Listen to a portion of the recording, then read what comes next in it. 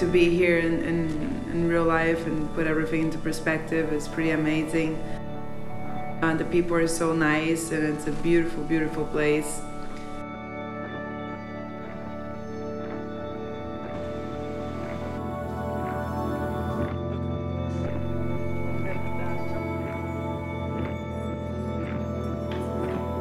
When it's big and when we come last minute, it's gonna be a long trip. And it's gonna be just a couple days before the swell. So those are things that we gotta prepare ourselves to and hopefully work it out in a way that doesn't take too much out of our energy.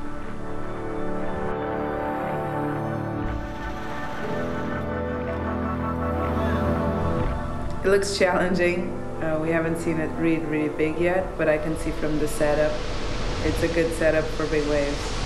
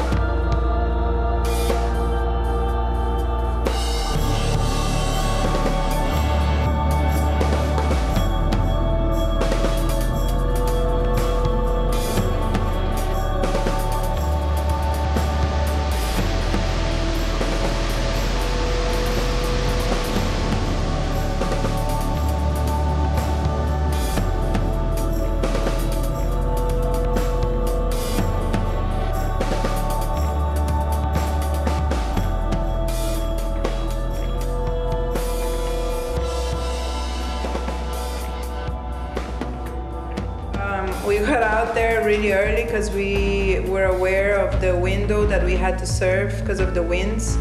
We were supposed to pick up around 9, so we wanted to make sure we would surf as early as possible.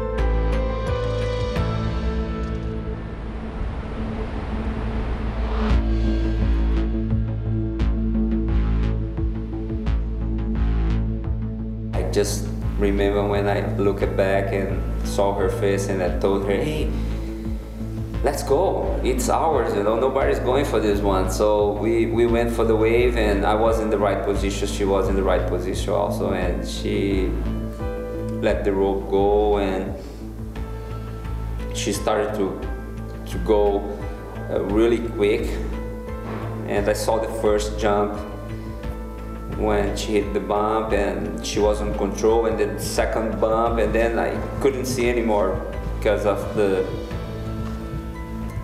lip of the wave and the whole wind on my face. This wave was probably almost double the size of whatever I've ever ridden in my life, and very bumpy. Very fast. I've never gone that fast on a surfboard before. I broke my ankle on the wave on probably the 3rd or the 4th bump, and from there I just went face first and got pounded by that wave, and then the whole thing started.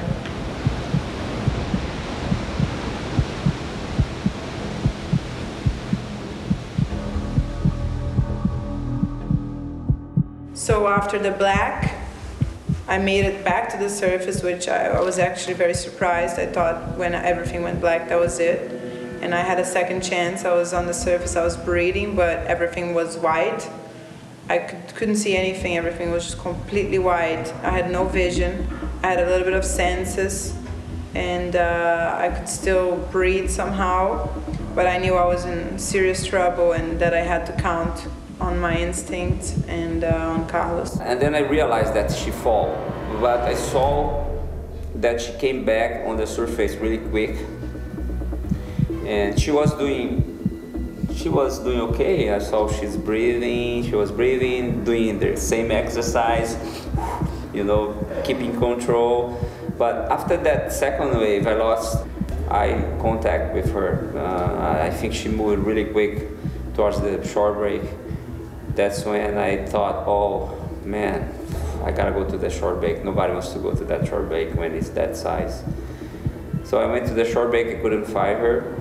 She was somewhere in between that white water. I give all my credits to Maya because she was able to hold a situation that not many people can do it.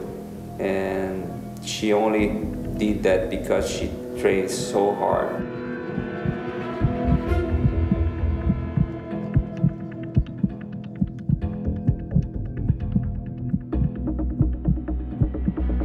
I did my part.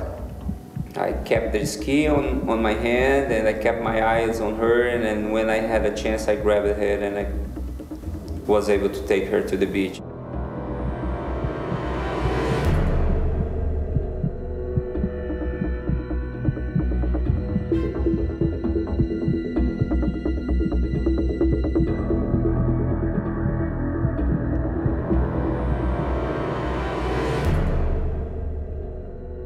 And she was able to come back alive because we managed to do the CPR, and it was a critical moment for us.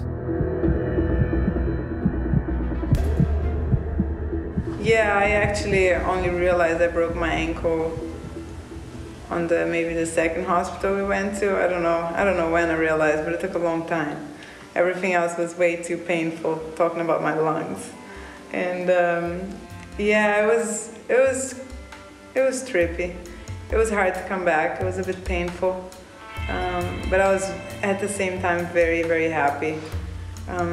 Very thankful for everyone that was around there, that I knew that those people were the main reason why I was there, even though I did do 80% of the work to put myself in a situation where they could save me. And that was my mission. And I'm pretty sure I accomplished my mission to get as close as possible for them to save me. And but you know, that 20% in the end of the day is what makes the whole difference, because if they weren't there, I was gonna be dead. So I knew the team I have, and I knew they would be there, and I knew if I had a chance to live, I would.